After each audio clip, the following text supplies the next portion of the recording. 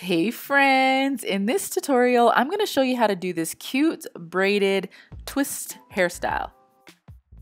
So first I'm going to spray your hair with the spray bottle, and I'm not spraying it too much, just lightly. So I'm going to create my first part, and I'm using the arch of her eye as my guide, and I'm going to part it at an angle, just like coming kind of behind her ear. And then I'm going to put one side in a ponytail until I'm ready to work with it. And this is how I made the part. And now I'm just going to create a triangle part by starting at the center of her head and then just creating that part going down diagonally. So now I'm just going to get a ponytail in the part, but first I'm going to use some of this passion fruit control paste on her edges before I get that ponytail in there. This is exactly like the blueberry bliss control paste, but this is called passion fruit.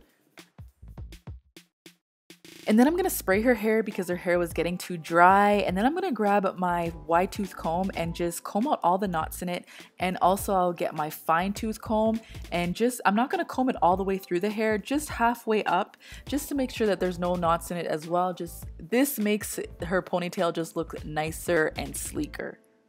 And you probably noticed I used 2 rubber bands instead of 1 just because her hair is like a lot thicker. With Sefari's hair I can just use 1, but with hers I usually use 2 rubber bands when the rubber bands are pretty thin.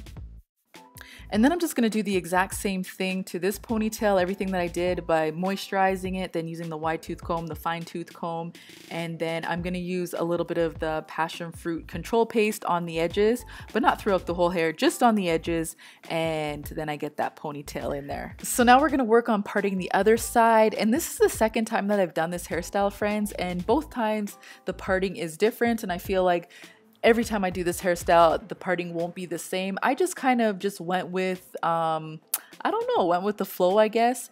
But I didn't want the parts to be in line with each other, or I just wanted them to look funky and cool. So this is what I'm doing, but I just wanted to show you guys step by step in case someone wanted to part it exactly like this for the first time, and then, you know, the second time that you do it, you will just see that you can just really part it any way that you want, any way that you think will look good. So now I'm just going to get a ponytail in there, and I'm just going to speed up all the ponytail parts because I know you already know how to do that because you've already seen me do it a couple times. And yeah, but I did the same exact steps in every single ponytail. So now we're on to parting the back part, and just make sure that you're spraying the hair a couple sprays if it gets too dry. And now I am just creating a part back here. And then I'm just gonna let the video speak for itself while I am parting. I think it's more easier for you guys to just see it rather than me try to explain where I'm parting. So friends, I got a couple of requests to do a Q&A video, and I thought it'd be really cool to do because we haven't done one of those yet. So if you have any questions you would like answered from us, me, Sekora, hopefully Sefari will answer some of your questions as well. Leave them in the comments below.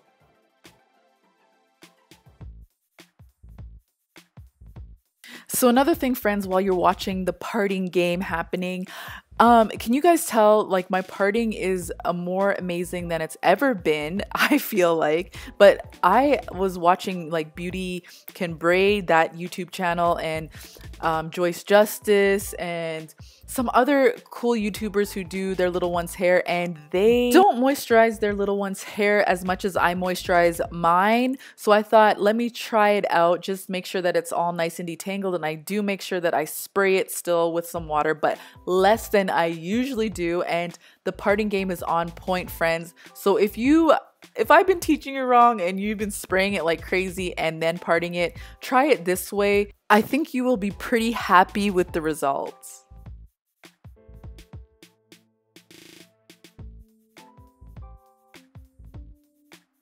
And we are finished with the parting.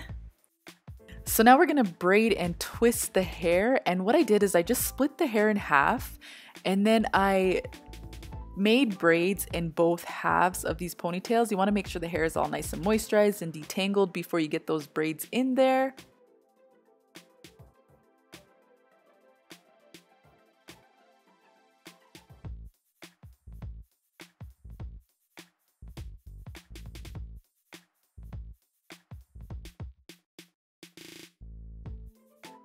And then I just took those 2 braids and I just created a twist.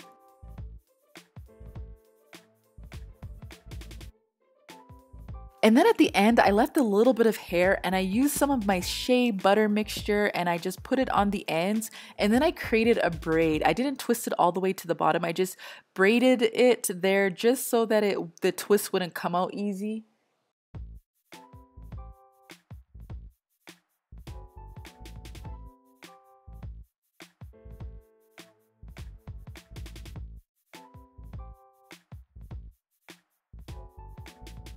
And then I added an elastic. You might not even need to add an elastic. You could put like a little bit of gel at the end and just create a nice curl like I did right there.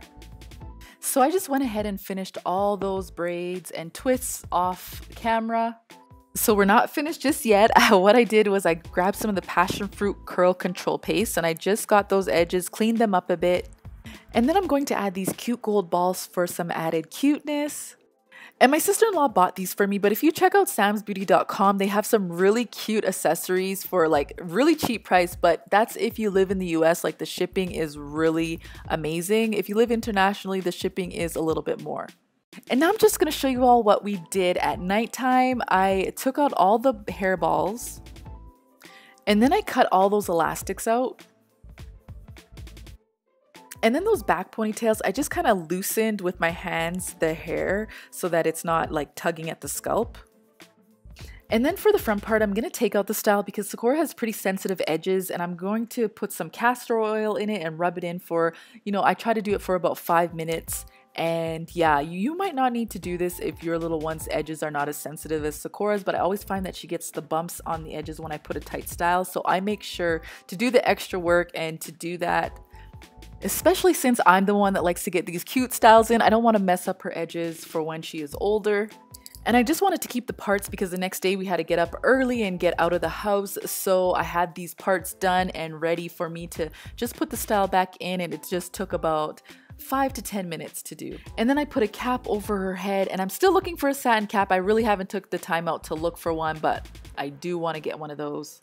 So my friends, if you like this video, please hit the like button, and if you are not subscribed to our channel, subscribe for more tutorials. We love you, friends. Bye!